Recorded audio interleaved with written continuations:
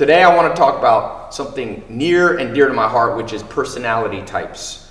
Mimi just came up with this amazing bingo theory over the last years, how you can learn to balance your masculine and feminine energy. And the fascinating thing is this helped you and your husband build a business that nets over seven figures. We won't even say the exact amount, but the point being, you understand what we're talking about right now, the bingo theory, masculine and feminine energy, and how to use it to your advantage, and be careful that it doesn't work against you, can have tangible benefits, health, wealth, love, and happiness, all the stuff I talk about. I'm very happy you guys came to visit me from London, and pay close attention because there's a quiz on your website, and I'm gonna put a link to it where you can actually take a 20 or a 10-minute quiz, and it'll lay out your strengths, weaknesses. And when we first met 2 or 3 years ago in London, Mimi actually helped me work on balancing out. She says,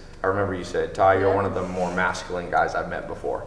She didn't mean it as, she meant it, I don't know if it was a compliment, but she had good advice for me on a few things, and I've been doing them, and thanks for the good advice. Thanks for having me. And now I'm gonna share it with everybody. Thank you for encouraging me, because you were one of the first people I told about the bingo theory, and you were very encouraging about going after the book and actually getting the idea out. So thanks for that. I don't know, was I? Yeah.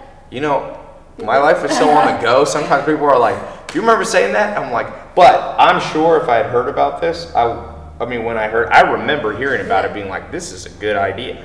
Because what I find, and I have one of my close friends, and we always argue on how important personality tests are, and he's like, "They're not that important." And I'm like, BS, they're extremely important. Even Peter Drucker, the most esteemed, Harvard business teacher of all time, he says, if you don't know your strengths, you can't build a powerful life. I mean, this is the foundation. Know thyself. Yes, Aristotle, Socrates. Yeah. What are some things, like, for somebody watching, and we'll get into how you can tell if you're masculine. If you're super masculine like me, what are the things you need to do? Because I remember what you told me. You do? Yeah. That's amazing. I want to hear what you remember. But basically, when you look at the energy, I look at it from a very logical point of view. I mean, it's energy, but it's also the way the brain works. So you have the left side, which is logic, and the right side, which is creativity, expression.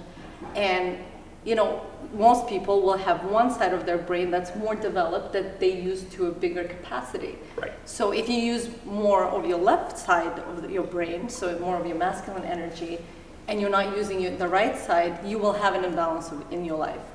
So basically, how do you balance yourself?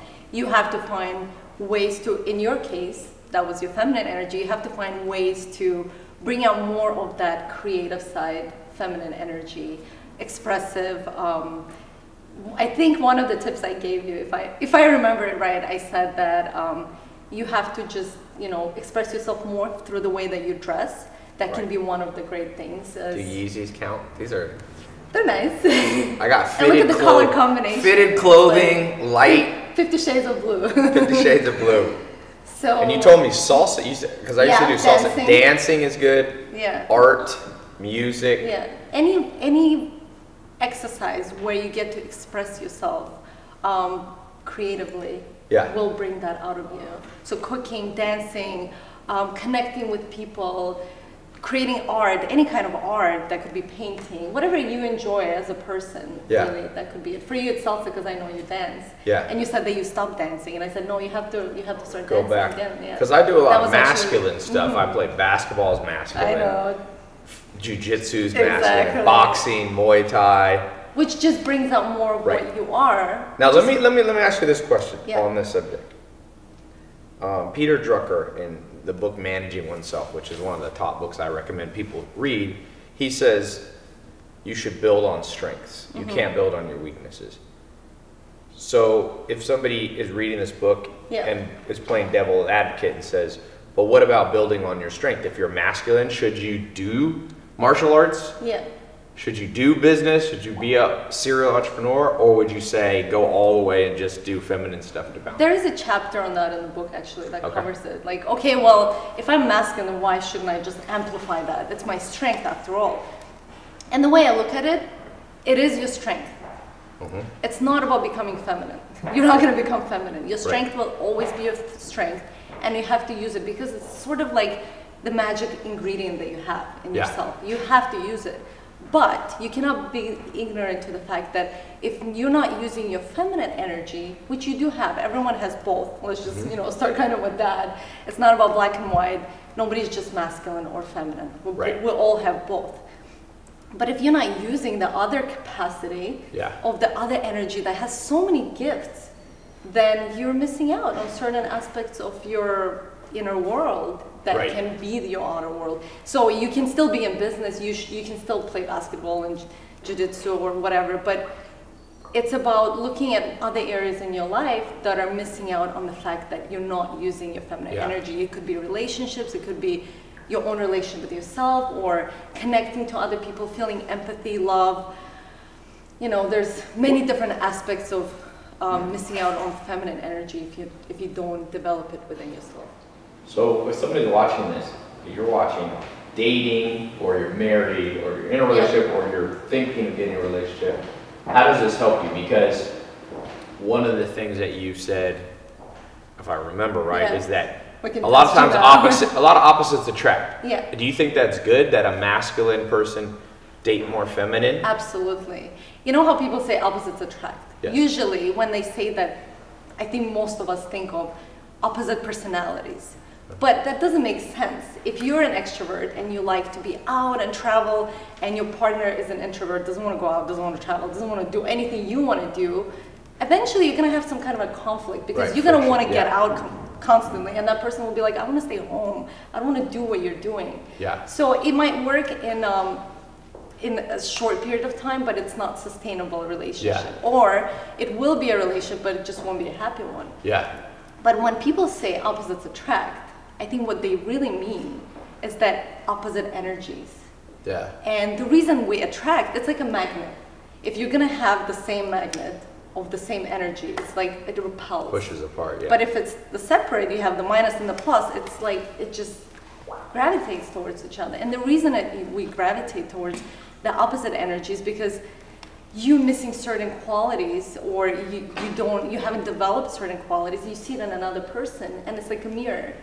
When I'm around you, you bring out more of the masculine, for example, right? If I'm a feminine female and I'm around you, I look at you and you're so strong, you're so confident, you're so determined, it just rubs off on me. But then I'm so sweet and gentle and kind, and that rubs off on you. Yeah. And what happens is that you become really balanced as you're in that As a relationship. opposite relationship. You think the same applies to business partners? Absolutely, yeah. Yeah. So almost all friendships, All business partnerships, yeah. love. Yeah. Now you're married. Yes. And do you consider yourself as a woman more masculine or more feminine? So I'm a masculine strength woman. So the reason I call it strength is because whatever your energy is, that is the dominant energy in you, it truly is your strength. Yeah. Like we discussed earlier right now, it's not something to ignore and neglect. It's not about trying to be something you're not now. Like, okay, this is my strength, I'm gonna try to be feminine. No, this is the strength and you can't ignore it. If that's your strength, you have to use it.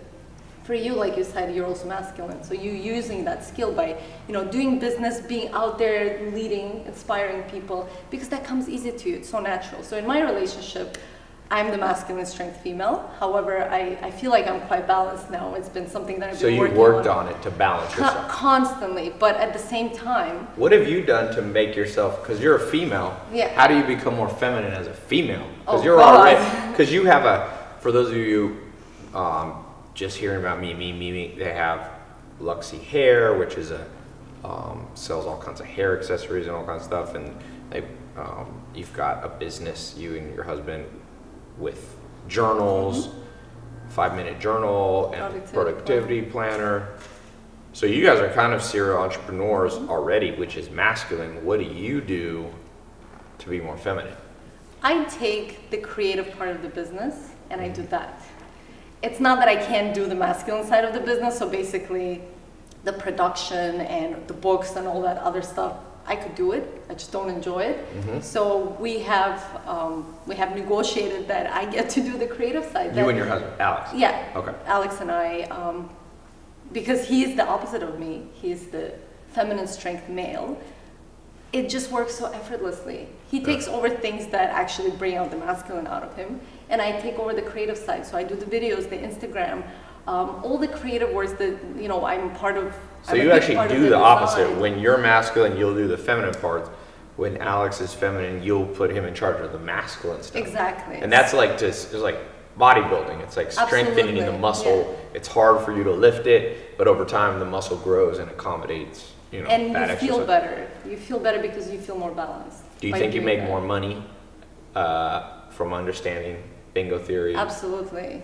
You just, because when you're happier internally, I think that's the first thing that happens when you understand the concept of balancing the energies inside of you that all of us have. You're a happier person, then that comes out on the outside. When you're happier, you just do better in business, you have better relationship with your partner, with your family, with your audience, whatever it is that you're doing, you just exude that amazing energy because you're balanced. It's sort of like becoming, and I mean, I call it the bingo because it's like, you know, when you play the bingo, the game, and you get that winning combination, it's like bingo, like you win, but you want, it's essentially you become that winning combination in life. Everyone is drawn to you, everyone's attracted to you, you're like the winner. Everyone wants to be that. It's like, you know, when guys are attracted to a girl and they say, you know, she's a 10. Right. Basically, that's what, you know, a lot that's of boys will relate to. That's the goal. That's the goal. You know, well, and women, they might not say perfect 10. They say something like that. You know, Prince Charming, whatever it is, yeah. Now, one thing I found that's interesting, there's a book called Compelling People. It's a book by these two Harvard guys.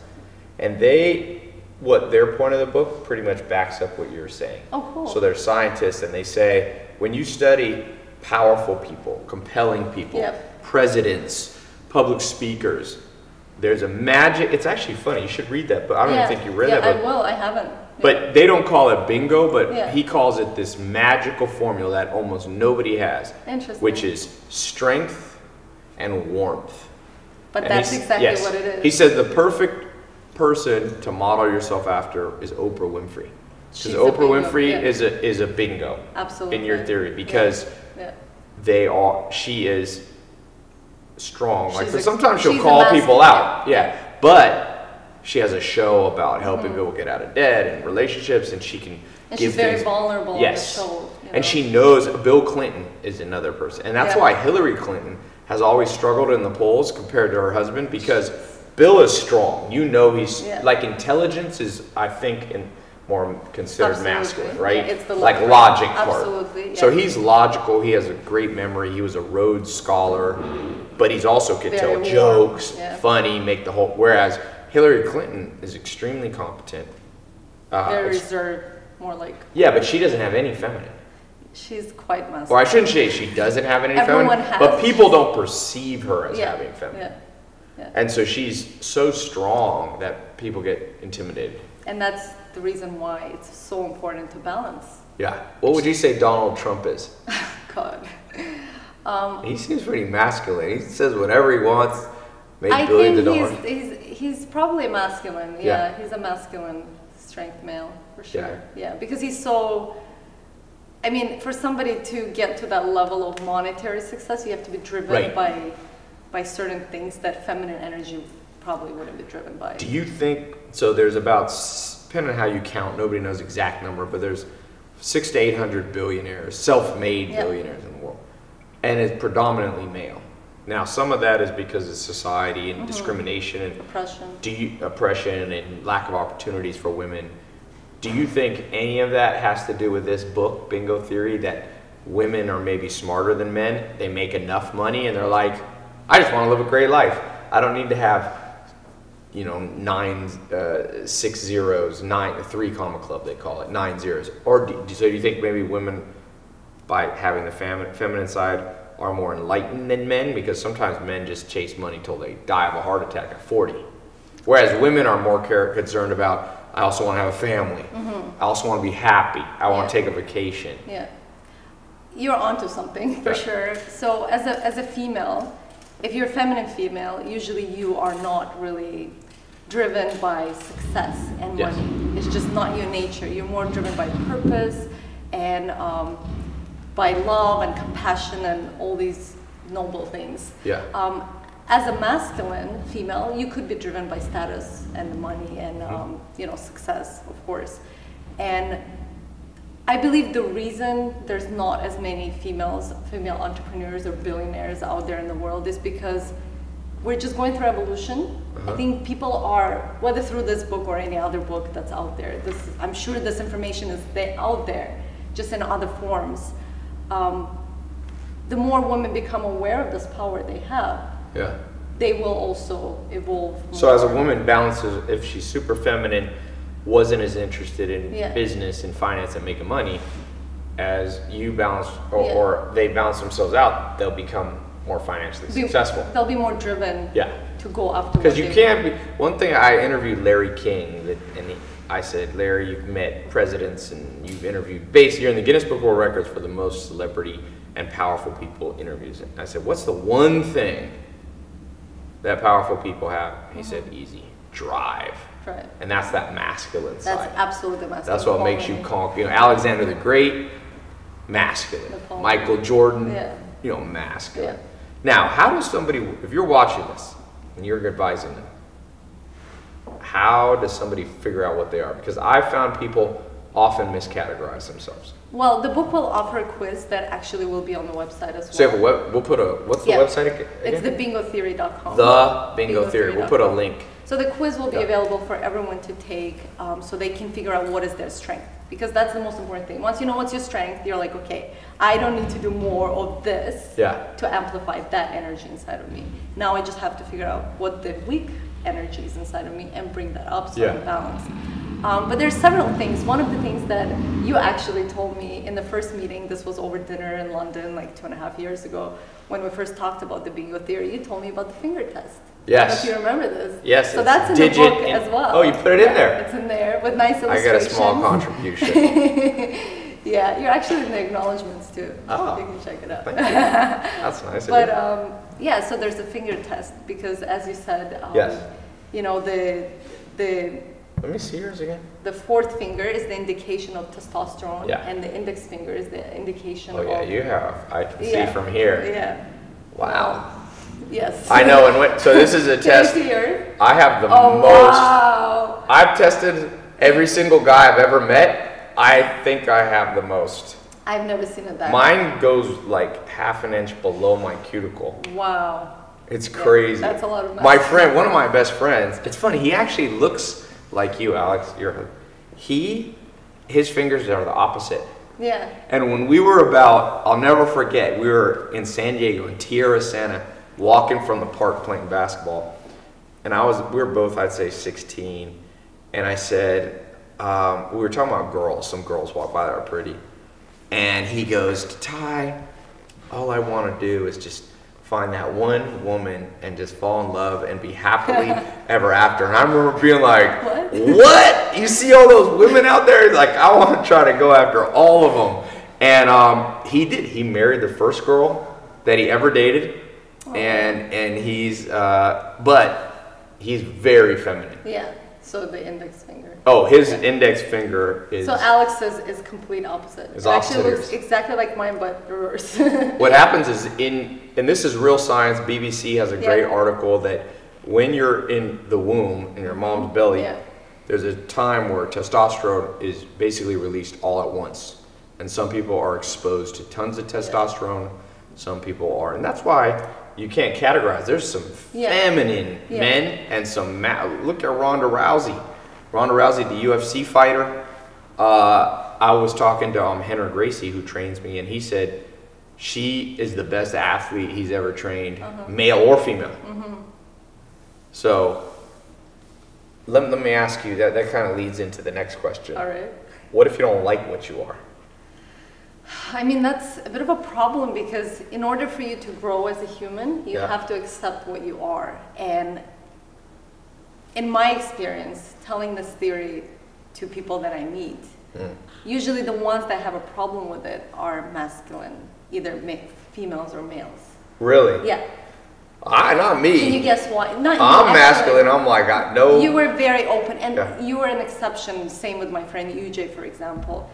because you're more evolved, you're more balanced. Okay. Right? If you're not balanced and you're super masculine, you're like feminine. There's no feminine in me. Right? Yeah. But that is the problem, because unless you accept it, you cannot really bring more out of that. Right.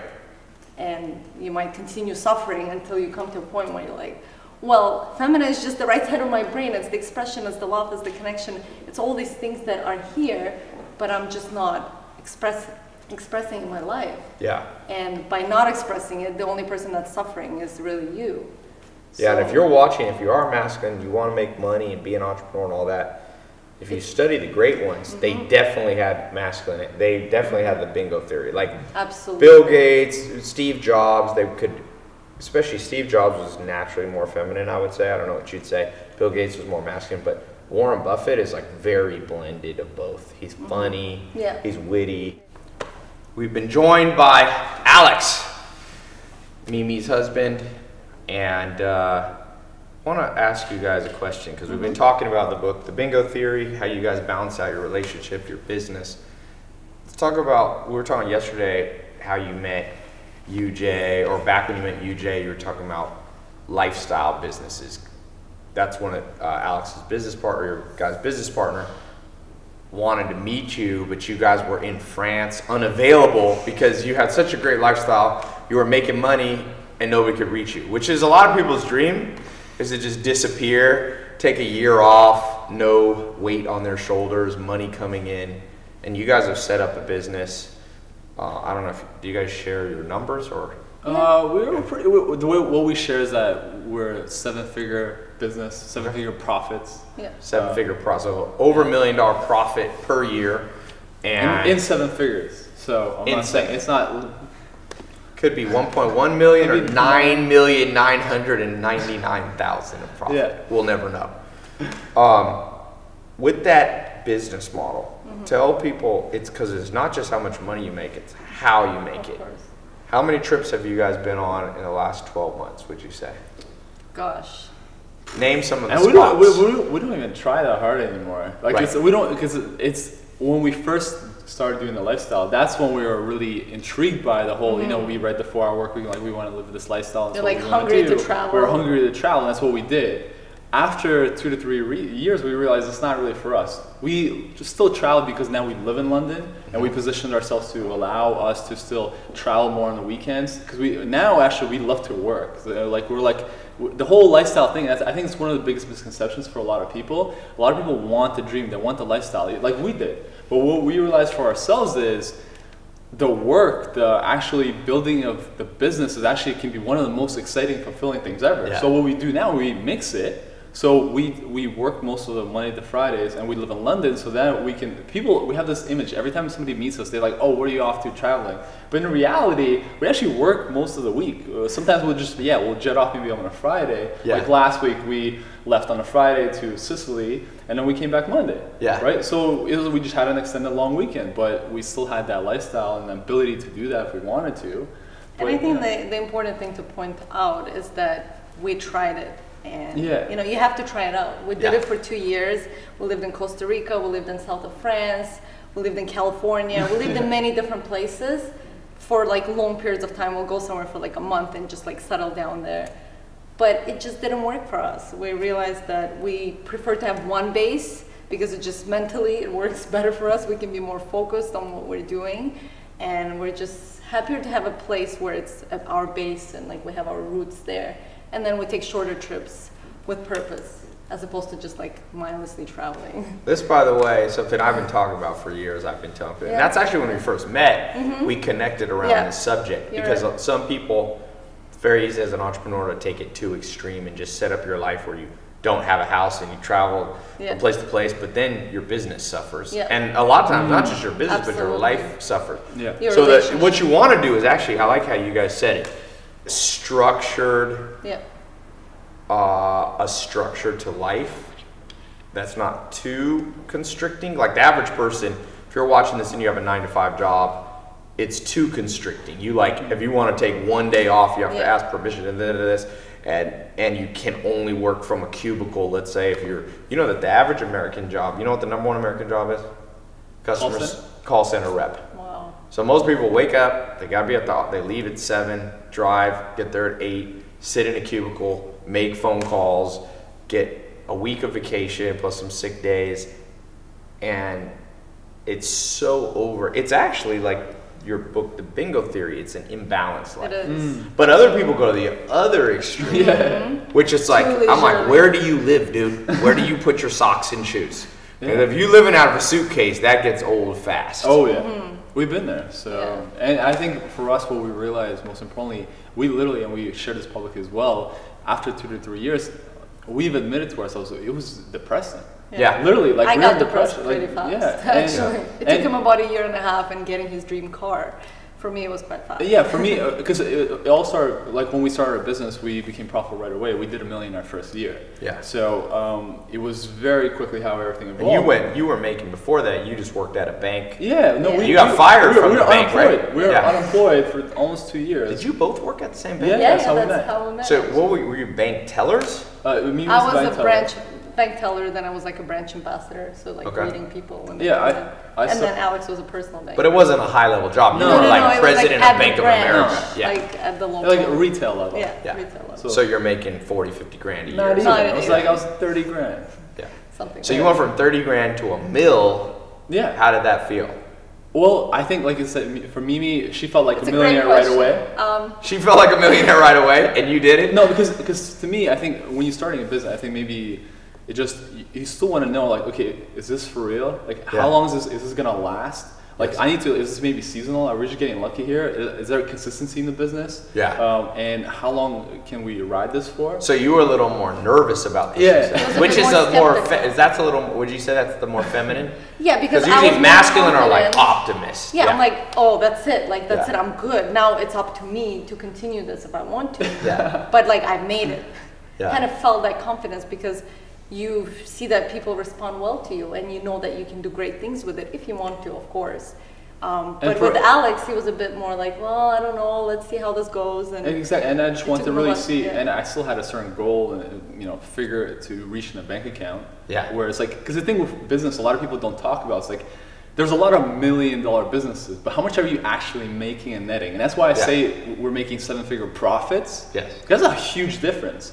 I know a lot of. I used to be part of EO, Entrepreneurs Organization, where it's entrepreneurs that make they have $1 million businesses. But there's so many people in there who are making like 40 grand. Yeah. And because it doesn't like you can be make that's one of the biggest misconceptions in business is like just because you have a 7-figure business doesn't mean you're actually making millions or have $1 million cash in your bank account. Yeah. To get $1 million cash in your bank account, you have to make a lot of money because there's taxes, employees, all that stuff that goes out. To actually net after that $1 million to have in your bank account, that's a huge It's an difference. accomplishment. So for me, really, I kind of set a number. Okay, we have to reach a certain number where I feel like it's set. Yeah. And for me, like once I had a certain number, and once I had my dream car that I wanted, What was the dream car? it wasn't as fancy as you. I didn't want a No, Ferrari. it's fine. or No, anything like what was it? But for me, I just wanted a 3 Series convertible hardtop. Okay. And I was like, because we used to literally, we would talk like we would want this car. Visualize. What the car did you want? Did you Same want car. Both the same? like Okay. the same. Same car. So we got that car, and as soon as I got the car and the money, I was like, this is depressing.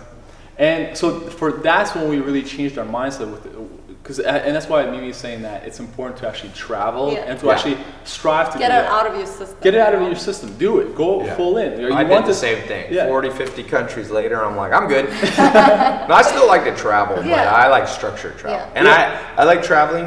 One thing I've found is if you have a purpose to what you're doing in your business, then it's kind of like you traveled here to London. Yeah. I mean, from London, and you're here at my house. You're also going to this mastermind. Yeah. So you're getting the full travel experience. Like you guys went to Santa Monica and blah, blah, Yeah. blah. But you're not just doing tourist spots. Absolutely. Most tourists, I'm like, you know that you're going to places that nobody in LA goes to. I remember I was in New Zealand. Funny story. I'll never forget this. I was in New Zealand, and I was just in this one historic area eating, and I won't say what country because it's stereotypical, who takes a lot of pictures. And there was a bus came from that country. People got out at a tripod, set up cameras. This dude spent 10 to 15 minutes setting up tripods. And I'm thinking, what if, and I couldn't see what he was gonna do a picture of. I'm like, what is he taking a picture of? And I kid you not, it was a statue. Now, if you don't know, you don't need a tripod for a statue because a statue doesn't move. And it was like some New Zealand random, like the 1953 ambassador to Tahiti. And this dude, and I remember thinking, that's not a real travel experience. To travel New Zealand is to, I did this, I worked at some farms in New Zealand. You know, I like, exactly, yeah. With the people. Well, how do you guys do that now? Like when you went to Sicily, or do you try to find some friends you already know, or when you go to Spain or this kind of stuff? Friends is the best way. Yeah. And that's why, you know, we're here in LA, we're staying with you. This is the best way to integrate into the culture, to find really cool spots in the city. So we do that a lot because we travel a lot, we've made a lot of friends over time. A lot of them are also entrepreneurs, so we have a lot in common, and it's just a different kind of experience you get when you're traveling that way. It's not always 90, I'd say it's 80 to 90% though. But we also, kind of for example, for Mimi has a channel and she'll film like, let's say, a vlog for our trip, and that also forces us to go out and try to find new experiences. Last time we were in Sicily last weekend, I was just filming this famous cannoli guy. He makes this cannoli. He made like 1,000 cannolis for Bill Clinton, and then you come in and there's literally a handwritten thank you card from Bill Clinton, and it says like, Bill Clinton, thank you so much for making cannolis. Good marketing. And I filmed him last week, and he's like, he saw us filming. He's like, come in. He's like, come to the back. And he takes us to the back. He let us into the kitchen. He shows us how to do it, and he's so proud. He's like, I made Bill Clinton cannolis.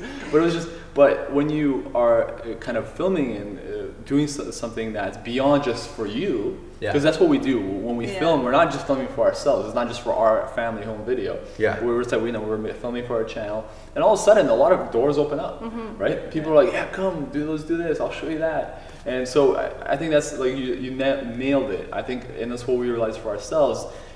Not only to travel with purpose, but also to have a business with purpose.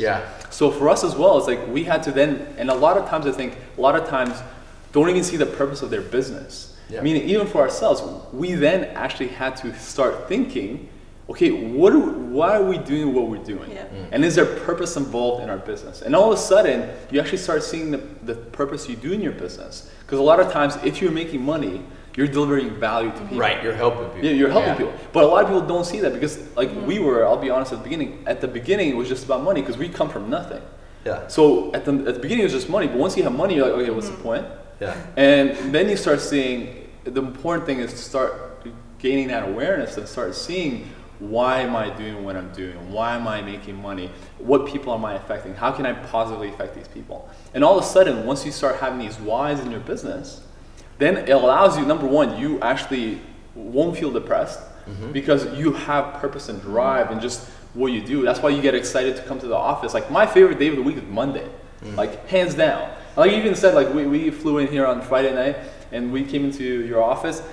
Ty was still there, like, I don't know, it was like 10, 11. And I'm like, Ty, why are you working so late? He's like, I'm not, what did you say? I'm not working. I'm not working. Exactly. And that's exactly how we feel. That's exactly how we feel. And Ty was on there, you know, you did the little mastermind thing you were doing. And Ty was only supposed to be there until 9:30. He went there, you were there until like 2, 1 a.m. morning, Exactly. But Mimi and I were laughing because we're like, that's what we would do. Because I remember we were in New York, we did a meetup, we're only going to do this for an hour. We're there for like 3.5 hours later. Because it's not that we're there because sometimes we do it for the money. We're there because we want to give people the best experience. And I remember when we flew on Friday, we felt the same thing. And I think the most important thing that I'm trying to really say to people is that it's very important to reposition your thinking about business, what you do, about how can you align it with your purpose. Because once you do that, making money becomes way easier, and it also feels so much better for you what you're doing.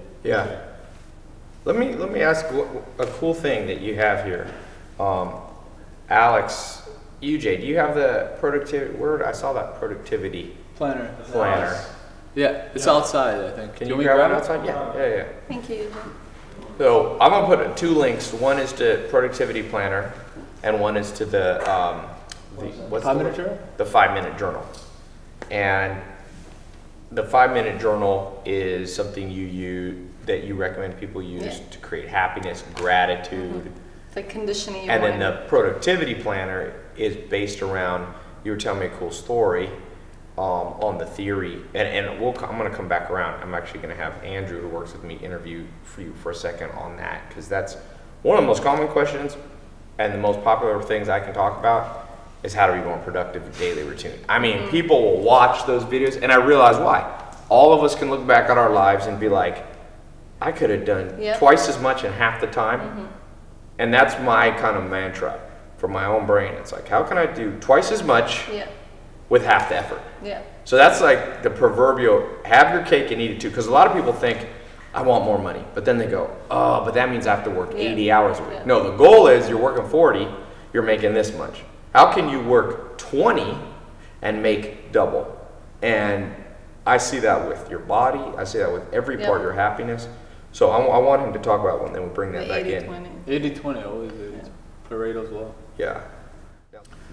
Mimi, this was amazing. Thank you so much for having me. Now you can follow Mimi. She has a huge Instagram, like a million, or almost is it a million? It's about that. Almost 1 million people. Huge. How many YouTube subscribers do you have? I think it's at about, I honestly don't really pay that close of attention, so I'm not like focused on the numbers too much, but I think it's about 500,000 right now. Yeah, 500,000 It's YouTube about the engagement, not the subscribers. That's right. Very engaged. And so we're gonna put a link here. Highly recommend you take the quiz, buy the book.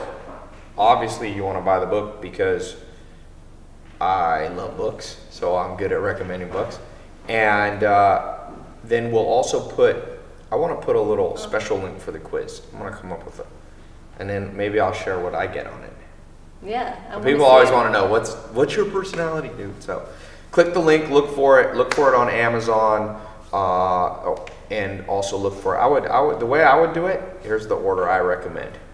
The second you hear of a good book, trust me on this. I practice what I preach. Buy it instantly. Now I have a butler guy that runs my house, and he stopped asking me about a year ago whether to buy books. Why? Because he'd be like, I heard this might be a good book. I'm like, buy it. He's like, don't you want to know the name? I'm like, no. The risk-return ratio on books are so, look, this book, whatever it is, whether it's, I'm not sure the exact price it's going to be, but let's say it's, well, if you put this in action, for you guys, it's been 1,000x return. And it's very actionable. There's a lot of practical advice that you can take to actually improve and balance your life. There's a cool thing about measuring your fingers in here too. Make sure you take that. So click the link, then reach out to Mimi, reach out to myself, tell me what your personality type is. And to end this video, I want to do a survey in the comments below. Yeah, that would be cool. What do you think, before you take this, leave a comment. Do you think you're more masculine or more feminine, and why? Then, once you take the quiz and read the book, come back and re-comment on this video. Let's see if it changes, because trust me, people don't know themselves. Before I knew about personality types, I used to think I was this dude over here, and these things bring you back to reality. They're kind of like a good, I don't know, a wake-up call. Putting a mirror in front of yourself and looking at it and facing what you see. Exactly. So, thanks so much, and thank you for having me. click the link.